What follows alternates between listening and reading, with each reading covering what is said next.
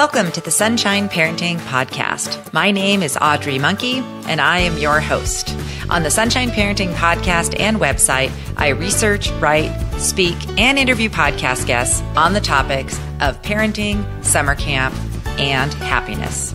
This is episode 12 of the podcast, and I'm interviewing author Kathleen Buckstaff, who recently published the book, Get Savvy: Letters to a Teenage Girl About Sex and Love. I'm so excited to have Kathleen Buckstaff on the podcast today. She has an excellent new book that she wrote called Get Savvy. And I read it about a month ago and also had my 18-year-old daughter read it. And it's just a phenomenal book.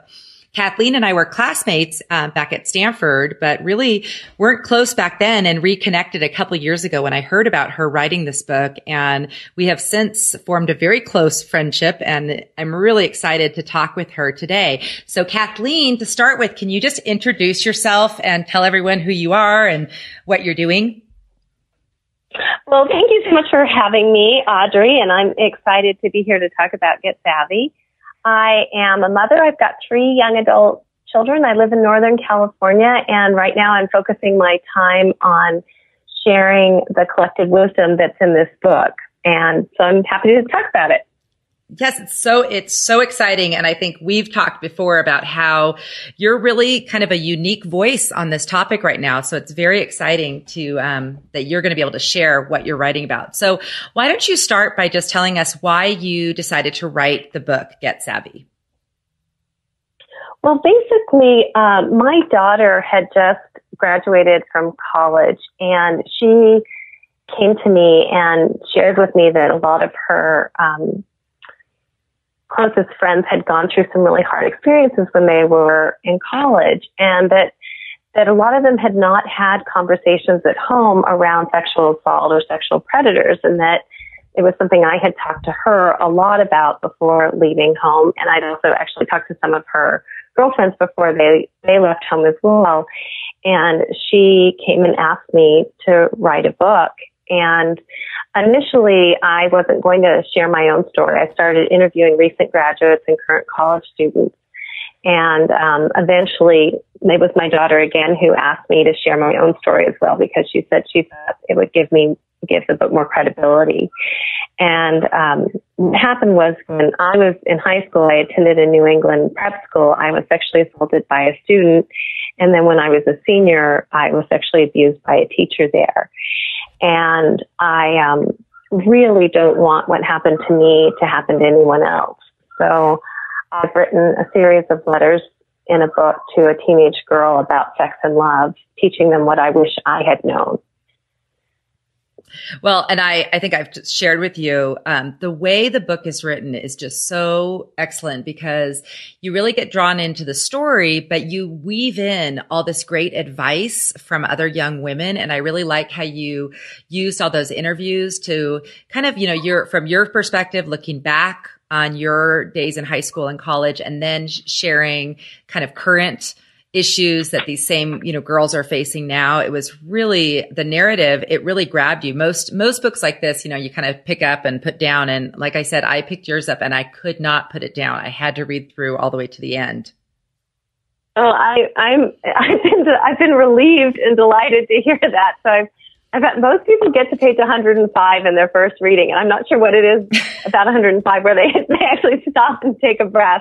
So it's been a relief to me that people are, really reading it, and actually boys and dads are reading it too. And what happened was that I realized I was from a silent generation where we didn't talk about these hard subjects. And I grew up learning that sexual assault or rape was something that happened, by someone you didn't know in a dark alley. And the statistics just don't bear that out. Unfortunately, 93% of sexual assaults committed to a juvenile or by someone known that victim person knows. Mm-hmm. And so we really need to change how we talk about this among our children, among ourselves, in our schools, in our communities, so that we're looking at what the actions of a predator are and not who that person is. And there are things that we can do to identify predators' traits, tactics, and tricks. And so I really go through that, and I'm weaving in examples of things that happen to me and other students as a way of using it as a teaching tool to see how predators behave. We do historically think of a predator only using physical force, but there are much more subtle forms of manipulation that can be used to coerce somebody, and we call that a persuasion predator. And so we're looking at, somebody pushing drinks. Are they ignoring your no? Are they trying to get you alone? And then even more sophisticated forms, writing you love letters, giving gifts, and then eventually going for social or sexual coercion. So there's different things we can teach, but I think it's more compelling if it's in story form, so then people can relate and talk about it more than just giving them facts. Oh, definitely. And I think young women reading it often can relate to the situations that you talk about, or they have a friend who's been in that situation. So I think it's very relatable and so important. So what are some of the other important things that you want people to know who read your book? Well, basically, I want us to change how we think about predators so that we can then talk to our daughters and sons, so that our daughters are aware that it's most likely somebody that they know who will be approaching them in a way that's not okay or illegal, or both. And for our sons to be willing to step up and intervene and not look the other way or laugh. And the interesting thing with this book is that boys are reading it. I've got 2 different fraternities that are reading it this summer. I've got dads that are reading it. I was horrified at first when dads started reading the book, because I really was thinking my target people were mothers and daughters. And I share such personal stories in it that I was, really feeling like, okay, I can write this. I can share this with the girls. I can share this with the mothers. And then all of a sudden I've got college boys and dads reading it. And that's really good news and educators, so principals and counselors as well are looking at how to integrate it into their curriculum, because what it does is it gives these really true stories on tough topics so that we can see that in any kind of sexual interaction, 2 people are involved and 2 people really matter. And so I'm really looking at what does it mean when somebody is a conquest male versus a noble male? And what does predatory behavior look like? And then what are the long-term consequences of that? And what are things that we can do to prevent it and intervene? And so the first half of the book is really where I go through the story of what happened to me and one of my closest friends when we were in high school. And then the second half of the book is set up as a workbook where I go through 4 different words: respect, discernment, boundaries, and love. And I write different letters on those, and I ask different reflection questions to build a toolkit of resilience so that we're really developing this deep feeling of self-love and self-caring. And then how do we share that in a way with other people? And then how do we go about defining our boundaries to take care of ourselves and take care of our friends? So it's a whole system of being that is looking for reducing suffering or harm, and then creating healthier relationships as a result of these new tools that we're learning.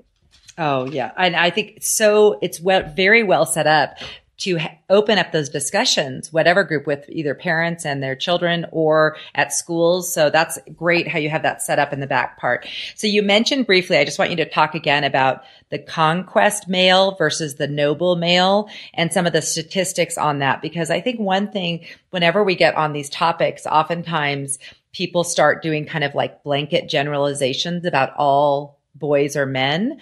And I really like how you make a distinction in your book. So can you just talk a little bit more about the difference between what you call a conquest male and a noble male? Well, a conquest male is somebody who's interested in a sexual act, and they're treating the person as if they're an object. And it doesn't necessarily mean that person is a sexual predator. But they are using sex for whatever reason, to brag about it with their friends for sexual gratification, and they're not caring about the person that they're with. So it's about the conquest. It's about bragging rights. And it's usually done to feel better about themselves among their male peers.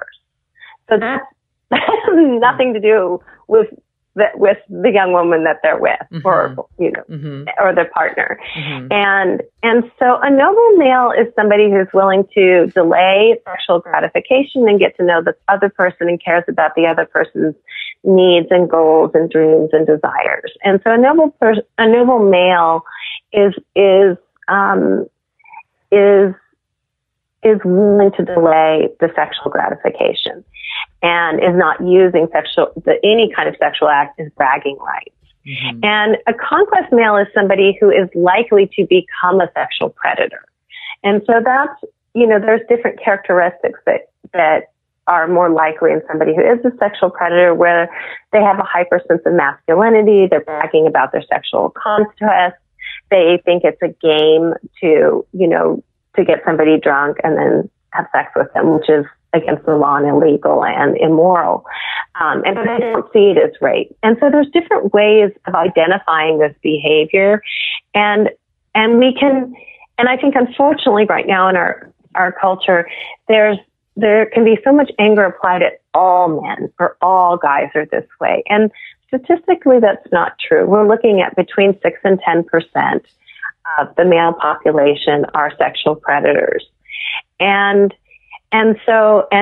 most often they're repeat offenders. So that's how you get the higher numbers among the women who are sexually assaulted. And also men are as well. So it's important to not leave that as a silent topic. So 90% of all rape victims are female and 10% are male. Mm. And most often they are sexually assaulted by another man. Mm-hmm. And so when we're looking at sexual predators' behavior, it's important to understand that it's not the entire male population at all. And what I want to do is I want to call out these noble males and understand that there's a lot of really good guys out there. There's good men out there who really care about these issues, who in a sense are looking to be empowered to, how do they speak up? How do they, you know, give them a voice as well, so that they're not silent when they see somebody making jokes or calling a woman names or bragging about a sexual conquest, so that it becomes socially cool to say, hey, that's not okay. One fraternity created a policy that was called no drunk sex. And so if any couples were headed off to a room together and one or both of them were drunk, it was seen as a really good brotherly act for another fraternity member to go intervene and say, hey, this isn't a good idea to go off together, because it wasn't safe or good for either person involved. And so that's a very different way of understanding that all humans are these beautiful, intricate people that are worthy of deep, deep respect, and treating them with kindness and dignity, instead of an object and something that's worth bragging rights, which is a very degrading way of treating any person. Mm-hmm. And we need to really reduce that and reduce our cultural approval of that sexualization of another person. Definitely. So when you, one of the things as I was reading it, I was thinking, okay, of course I want my kids to read this. And I ended up talking to my teenage sons about it as well. When you wrote this book, what age group were you thinking about reading it, or who were you wanting to read it? That's a really good question. Some of this will require, I really believe, is, the parents need to decide what they think their kids are ready for. But I would also add that our kids, unfortunately, are exposed to a lot of things out of our control now with social media and phones, and so they're exposed to pornography at really young ages. They're getting a lot of sexual messages through music video and TV shows and movies. And so we really need to be having these conversations a lot earlier than we're comfortable. The conversations are always uncomfortable, but I know that I'm encountering mothers when I'm doing book readings who are saying, well, my daughter's too young. And their daughters are maybe 15 or 16. And unfortunately, I know that girls between the ages of 14 and 18, so 14 years old and 18 years old, are 4 times more likely than anyone in the general public of being raped or sexually assaulted. And 93% of those people are people that they know. So that means we need to be talking to our 13 and 14-year-olds about this to help prepare them so that they're not, so that they have tools of things they can do, or that they can intervene on behalf of a friend, because teenagers are really likely to share with a friend if something's not going right or if they've been sexually assaulted. I have a neighbor friend, her daughter just read my book, and she's a sophomore in high school, and she finished reading it, and she came to me and she said, you know, Kathleen, she was almost in tears, and she said, I needed to read this book 2 years ago. And I looked at her and I said, when you were in 8th grade? And she said, 7th or 8th grade. She said, yes, my best friend came to me and told me she'd been raped by a sophomore boy who was a family friend. And I didn't know what to say. And I, you know, said, oh, it's not your fault. How could you know what to say? You know, we don't even know what to say. But I do cover in my book, you know, what to say if a friend comes to you, what to say and do if a friend comes to you and says she's been sexually assaulted. Or if you think a friend has an eating disorder, what to say or do. Or if you think a friend may be suicidal, what to say and do. Mm-hmm. Because teenagers, I talk about them being the first friend responders. Mm-hmm. They often will confide in a peer and not their parent. And so we need to give them tools and skills of what to say, and then how to be a bridge and go get help and not try to handle the weight of those problems on their own. So there's a lot of tools in here, and there's a lot of language. There's language around, you know, communicating sexual disinterest and interest. You know, yes, I'm comfortable kissing you, but I don't want to do anything else. You know, or I need you to stop doing that now. It's making me uncomfortable. You may not mean to be making me uncomfortable, but you are. Mm-hmm. You know, using words and gestures to define boundaries is really important, and role playing is important. So I really advocate role playing. Going back to your question of like who's the right age to read this book, I would say any student in high school, and certainly college people. And quite honestly, I have a woman from a gardening group, and they're in their 70s, and she asked me if I'd come speak to them mm-hmm. about my book. And I said, of course I will. And she said, well, we all had these things happen to us, and we never talked about it. Oh. And we really need to. We need to. Oh my gosh. And that's so so that healing. Was really touching. Yeah, it was really powerful. She had tears in her eyes. She had read the back of my book and asked me if I'd come speak to her garden group. Mm. And I have a lot of grandmothers purchasing the book for their granddaughters. Mm. You know, so they really want to be part of this conversation. And then a really important point to bring up is that no matter what we teach or say to our daughters or sons about a sexual predator, at the end of the day, it is always the moral and legal responsibility. That blame for a coercive act is completely the fault of the person who commits the crime. It is always the predator's fault and responsibility. So there are things that we can do that reduce our risk. And we now know that. And so I'm focused on that. How do we reduce our risk? There's one professor, Charlene Sin, out of Canada. She spent 10 years creating a sexual assault resistance training program and testing it. And finally it was successful. It was published in the New England Journal of Medicine. And she had a 12-hour program and where she trained incoming freshman girls in 4 different universities in Canada. And after 12 hours of training, 4 different sessions, she was able to reduce the completed rates by almost 50%. Mm. And that's astounding. So from my perspective, if we've got 1 in 5 girls who are being sexually assaulted, and if we can reduce that in half by doing a better job of how we talk about sexual assault and how we role play and how we train, how we learn that it's usually somebody we know. We learn things to say. We learn self-defense, what to do. We learn how to intervene on behalf of a friend. We learn how to get out of bad situations early, so we learn how to exit early. There's things we can do that reduce our risk. Does it take the complete risk away? No.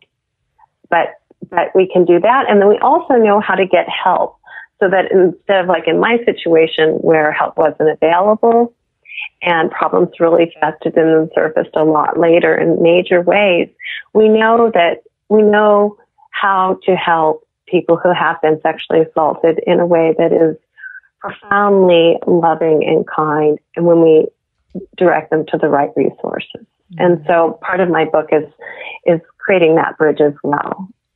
Oh, yes. And I really want to get your book in the hands of every parent of middle schoolers, so that the parents read it and sort of understand what's either already starting on some level or will be starting once their kids get to high school. So I've actually, I need to buy my new copy because I just passed it along to a friend with an 8th grader. I love that. I recommend the same thing that you did. I think as parents, read this book to be aware of what's going on, and so that then have your kids read it. And I'd say boys and girls, and then use those discussion questions, because, my boys, I want them to be those noble males. I want them to be that. And I want my girls to be discerning, and I want them to have the words that you provide in that book, which that is something I've never seen before. I've heard the statistics and, seen the documentaries about college rape and all this, but then your book gives words for the girls to use very early in situations. And that is the part that I think there's lots of tools. This is everything I wish I had known. I've written the book that I needed as a teenage girl. So these are, I have gone all over the world searching for people who have language and words where I did not, and where they could have said things, early and done things early and noticed early signs. If somebody is ignoring your no and you're trying to keep their hand away from your bra or your breasts or your pants and you're trying to push them away with your hands, it's really awkward and uncomfortable to say something, but that's not a person you want to stay with. That's somebody who is trying to control you sexually, and you need to leave. And I go through different examples of rules that girls can use, and then ask them to role play with their parents, role play with their friends, so that they can get comfortable getting out of these awkward situations early, and hopefully preventing future harm. And I have to tell you, I have had parents of kids very, very young ages. So preschool kids read the book and say that they are learning language about bodies and boundaries on bodies that they're able to teach their little ones, from the book of saying, you're making me uncomfortable. That's not okay. You need to stop. Understanding that language, and also just learning how to trust our bodies, trust our instincts, trust our gut, listen to our gut, listen to our hearts. There's a different way of being in the world that I really advocate in this book, that I think provides a personal sense of respect and integrity and self-care that's quite high. Well, it's just an amazing book that I want to get basically in everyone's hands. So I'm going to continue. Thank you. I'm going to continue telling everyone I know about it and encouraging people to read it. Your message is so important to get out into the world right now. And I am so thankful that you took what was really a very difficult and challenging and tragic situation in your own life and turned it around into a book that I think we will never know how much heartbreak you prevent by writing this book and sharing it, and the healing that you'll provide from anyone from kids now to people in the garden club. So I am just so thankful to you, Kathleen, for your book. And I'm just wishing you just great success with just continuing to get the word out and getting book clubs going at schools and fraternities and everywhere all over the place, just to get your message out. It's such an important one. Well, Audrey, thank you so much for having me here. And I do want to share the idea that several moms that I know are they're calling it, it's time to get savvy parties. And so they're having these get savvy parties where they're introducing the book and sharing it with all their friends. So I'm grateful for that. And you can get it on Amazon, and you can also read excerpts from it on Amazon if you click on the Look Inside feature. So I think that starts to give a good sampling of the texture of the stories that are shared and the kinds of reflection questions that are offered. You can look at it there.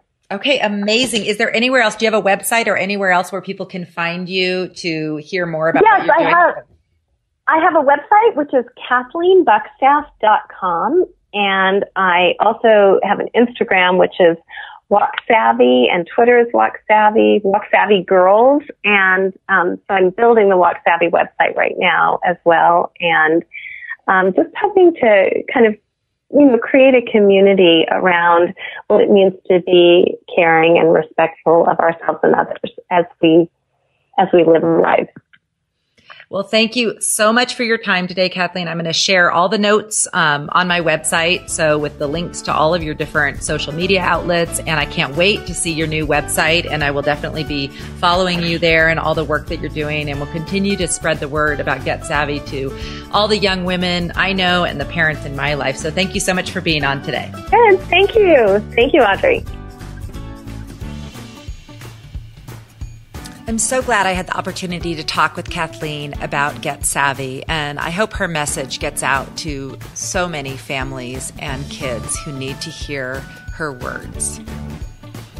For notes and more information on this episode of the podcast, visit my website at sunshine-parenting.com and search for episode 12. I'm going to end this episode with a quote from Kathleen's book about respect. The quote comes from both Irene Tsai and from Kathleen.